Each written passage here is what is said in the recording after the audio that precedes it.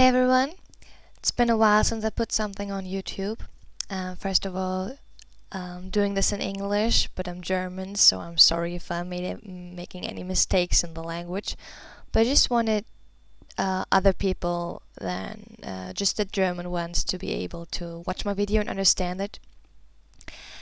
Well, actually, I've been asked a lot if I could just tell you how am I doing it, how am I drawing, what's the method I'm using, what kind of, if I draw with a mouse or with a graphic tablet. And I thought, why don't you just do a video tutorial so you can show everyone what's your style, what your way of painting is, and maybe inspire you to create your own way of doing things.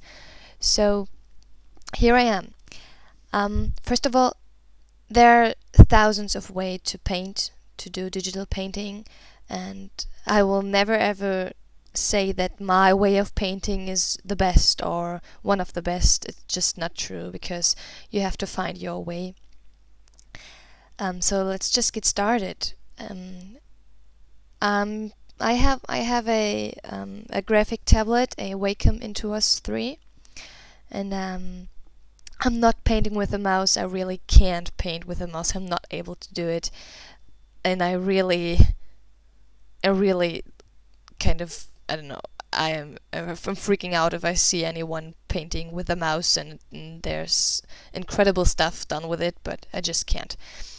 So my graphic tablet, and it's Photoshop CS4 I'm using.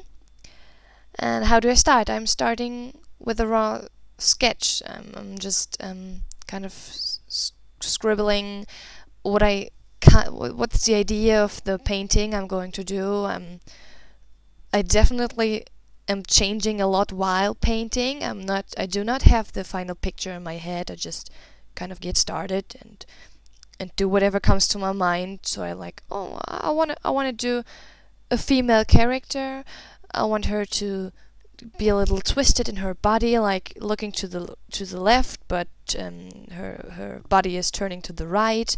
One hand could be reached out, so I don't even know what she's going to wear. That's everything like that I'm going to develop while painting. I know that it's better if you really can do what you imagine, but actually it never turns out like you wanted it to be. It's even better or not so good as you wanted it to be, but it's never going to be 100% as you wanted it. So I'm sketching. Actually, you see, if you're not a 100%, if you don't like how it's turning out, just undo it, redo it as often as you want. That's the good thing about digital painting. You just don't have to stick with the stroke you just did. You can always undo it. So just try something very weird, very strange, really difficult, because that's what it's all about. You can try as long as you want, and you never ever kind of destroy your picture. There's no way. So as you can see, I'm always undoing things, and like, oh, maybe a little bit more to the left, to the right, a little stronger, a little thinner, I don't know. So if we're done sketching, my way of painting or my way of coloring, shading, everything like that is always from black and white to the color. I know there are a lot of people who paint with color right from the start, but it's just not my way. I really like how I'm doing it. Yeah, it just fits my way of painting a little bit better, but do whatever you like. It's just my way. And I start really rough. I kind of get a little gray background, take a pen, a brush, I'm sorry. I take a brush like the one I'm using right now. Doing just really rough shadows, and always black and white at the same time. I'm like doing a little contrast thing. And I'm never ever brushing with full transparency. I'm always like a 20% to 40% when I'm doing rough shadowing, so I can kind of get those cool gradient stuff with doing 1 or 2 strokes or 3 to 5 strokes, and it's going a little bit darker, and my pen is always sensitive to pushing, or don't know how you how you're saying it in English, but if I push harder, it's getting darker or thicker, and if I do a light stroke, it's just staying a little bit lighter. So if I'm done with rough shadowing, I'm always like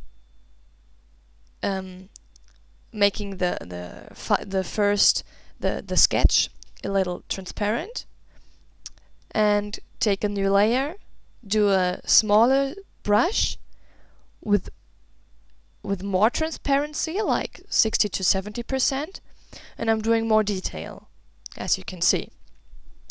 And if I'm done with that, I'm doing it again, and I'm going I'm going to take a really tiny brush, like 3 or 5 point, with a high transparency, like 80% or 90%.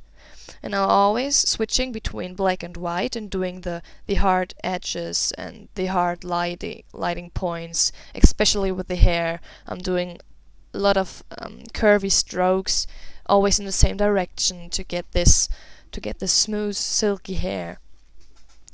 And if I'm done with all of that, and then come to the point of coloring, I really like coloring pretty quick, pretty fast. So I'm just doing a new layer, put soft light on it, or smooth light, I don't know what's the name in English. And I'm painting with a really big stroke, like a 300 point, with smooth edges. And I'm picking my color, and I'm just painting, like how you can see, really here's a little bit of light and there's a little bit of blue, and just putting some colors in there.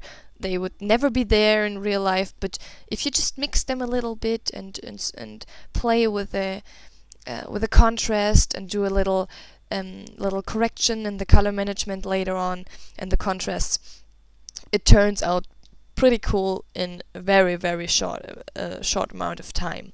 So this painting I just did in about 1 hour, really 1 hour, and the editing in 10 minutes. My speech is pretty improvised too, so sorry about that, but I just wanted to put something new on YouTube and maybe help you being a little bit inspired of how you can start off a painting, how it is possible to start off a painting as a beginner, or as someone who just wants to look for new stuff. And there are not a lot of tutorials about how you do digital painting on YouTube, where people really explain how they do their way of painting. So I just thought I might give it a try, and I hope you guys like it. So yes, maybe I will put on another one if you want me to show you anything special, like hair or clothes or environment or eyes, mouth. Just you can tell me, and if I have some time, I'll probably do another one. So have a good time and hope you enjoy it. Bye.